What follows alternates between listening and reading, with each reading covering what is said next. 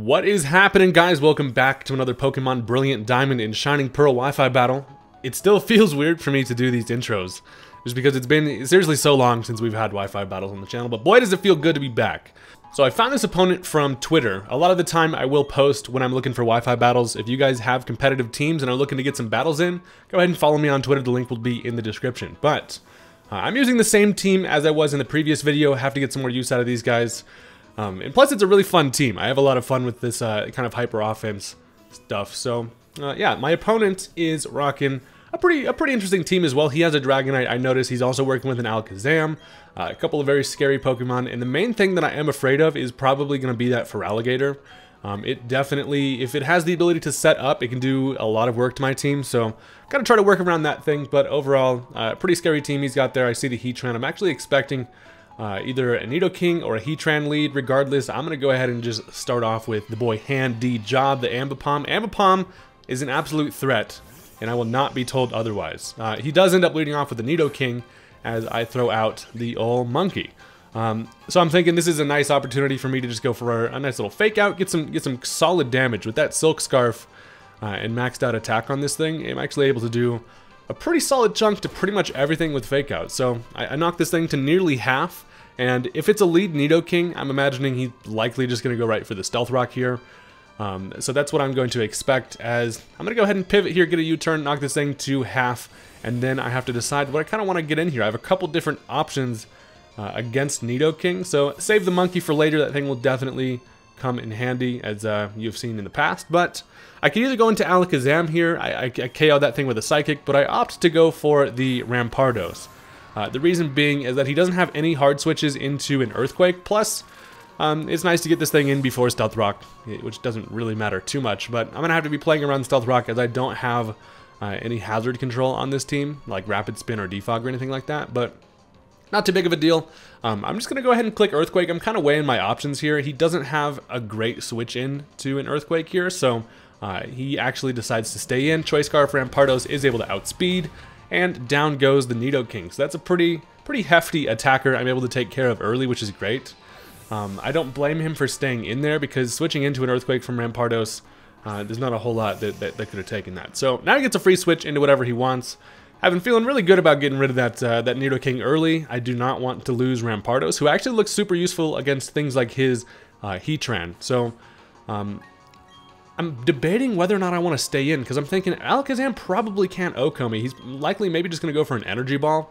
That's exactly what I was expecting. So I'm thinking, who can I switch into here? If he decides to just go for the Psychic, it's going to hurt. But I'm going to go into PD. I think Rampardos is probably just too useful for me at this point, so I do not want to lose that fella. And I bring out the boy, the absolute legend, the destroyer, the Carnivine, as he goes for a Focus Blast, which is actually not what I was expecting, and that is going to do a whole lot of damage to my boy Pete.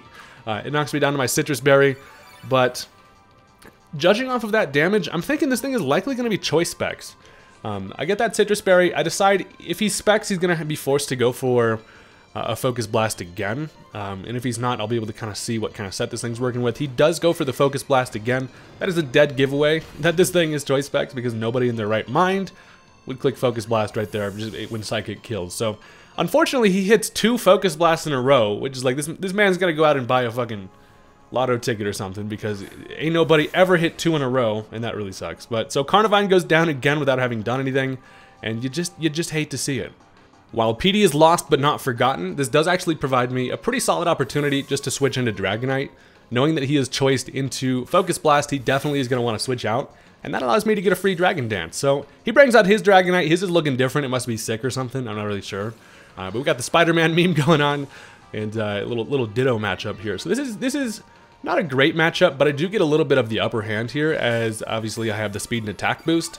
Plus I ate some of them leftovers, but that Stealth Rock damage is pretty painful. So I'm just going to go right for a Dragon Claw here. There's no really point in wasting this setup on Dragonite. Plus his Dragonite to me is a very large threat. I know that I definitely need to get some damage off on it before I'm able to take it out with like Alakazam. So I go for the Dragon Claw there. I do just over half, as he goes for the Outrage. The Outrage isn't a bad play for me technically, just because now I can kind of ensure that I can get the kill on this fella. So I can go either into Rampardos, get some Rock Slide action, or I can go into Alakazam. Knowing that I am, you know, Focus Sash, Alakazam is always dedicated as my kind of revenge killer, and that's exactly what happens here, obviously. My Dragon Claw got this thing into range where my Dazzling Gleam should definitely take care of this guy, so I should be able to finish this matchup with the Focus Sash intact for Alakazam to do some revenge killing and cereal eating later. So I take care of that thing with the Dazzling Gleam, Dragonite down. That is, again, a very large threat out of the way, and I don't have to worry about that guy anymore. So now he goes into his own Alakazam, and I'm thinking, this guy's copying me, bro. He's just switching in to his own mons that are like mine, and I'm like, what the hell do I even do here? So he brings back out his Zam, and I know that this thing is Specs. I know that it will knock me down to my Sash if he goes for the Shadow Ball here, which gives me an opportunity to just go for a Shadow Ball of my own. Plus, I may even just win the speed tie, because I believe I'm 31 IV in speed plus Timid Nature and maxed out in speed. He actually, unfortunately, does go first.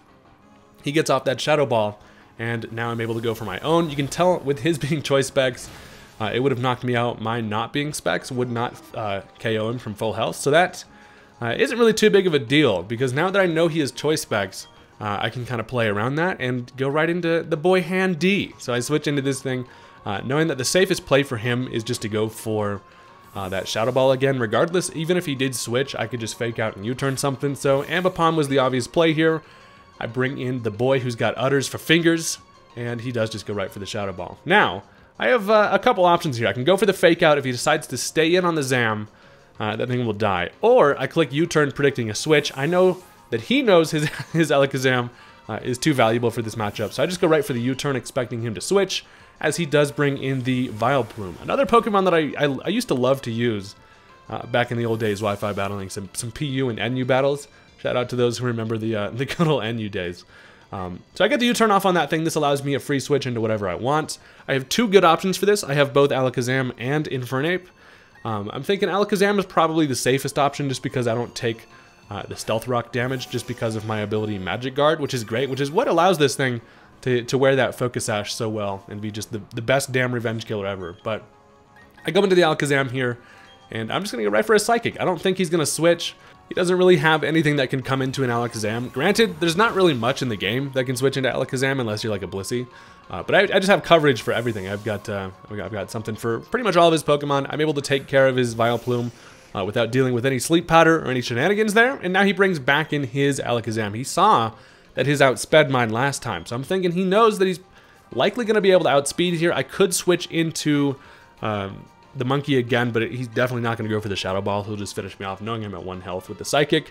He does win the speed tie yet again, so that is quite unlucky for old Serial Killer over here. I do go down to that. Serial Killer going down there isn't the end of the world. I kind of did some things that I needed to do with it. I would have preferred to kept it around a little longer, but that's fine, because you know why? I got the Ambipom in the back pocket, boy. The secret weapon. You want to know how you beat fast mons? Just bring an Ambipom. Fake out is the GOAT. So knowing that this thing goes down to a fake out, I'm thinking, do I click that and go for the obvious play if he stays in? I don't think he's going to stay in because he knows that Pimp Slap's coming. So I just decided to go for a U-turn again. The Ambipom pivot is coming in clutch. He ends up switching out the Alakazam because that's pretty much what kills the rest of my team as long as Ambipom's dead. And he decides to switch into the Heatran here. Now that is a big old scary lava frog, and Ambipom wants nothing to do with that. So I'm going to go ahead and hit the U-turn, get the great pivot. This allows me to now get a matchup. I either have Infernape for the close combat. I also have the Rampardos. I've been keeping the Rampardos kind of in the back healthy just because I know that an Earthquake will obviously take care of the Heatran. I'll be able to outspeed. I'm thinking, do I go Infernape? Do I go Rampardos? I'm going to end up going Rampardos. I know that my win condition is if I can maintain the Ambipom when I can keep that fake out for his Alakazam later. So that's kind of how I have to win this. I decide to go ahead and give this thing some good head. I don't even head smash it, but Earthquake rather. I'm also able to see that this is Leftovers Heatran, so don't have to worry about any shenanigans there. I'm just going to go right for an Earthquake. Looking at his team, all he has left is that Alakazam. He's got the Heatran, and he has the Feraligatr in the back. So I just go for the Earthquake. That will take care of old 4 times weak Steel Fire ass, and he's now dead. So Heatran was a big threat to me, and now it is gone. That is amazing. Rampardos doing kind of exactly what it needed to do, and now he opts to go into the Feraligatr. So this is where the game could potentially be lost here. If this thing goes for a Dragon Dance and sets up, it could be over for me, but it would allow me to at least get some damage with an Earthquake, and then I have Ambipom in the back. But I just go for the Earthquake here. It actually does put this thing into range where the fake out would kill it because I do get a critical hit, which is scary. But he ends up going right for the waterfall, and that is going to take care of Rampardos. But like I said, did what the boy needed to do, and now that I've seen that this thing is just going to be Life Orb, he went for the waterfall. I could now just go right into hand D, hit him with a fake out, knock that thing out. Fake out is the GOAT, I'm telling you. Ambipom is slept on, and I will not stand for it any longer. All of this damage I've taken is from Stealth Rock, just switching in and out, which is amazing. You always gotta have a good pivot, you know? But I go for the fake out here. He really has nothing he could do. He could switch into the Alakazam, but that thing would just die. He lets the Feraligatr go down. That Earthquake damage was great.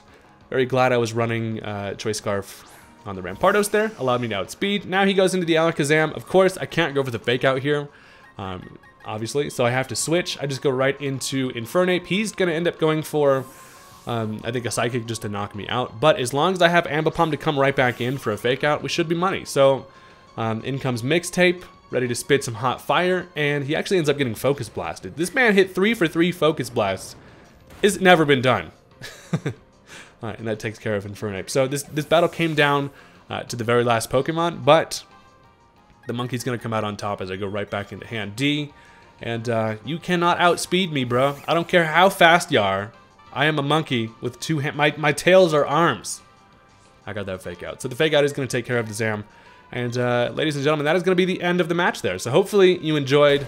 I thought this was a really fun one. I enjoy using Ambipom. I feel like he definitely makes people angry. And that's what he's supposed to do.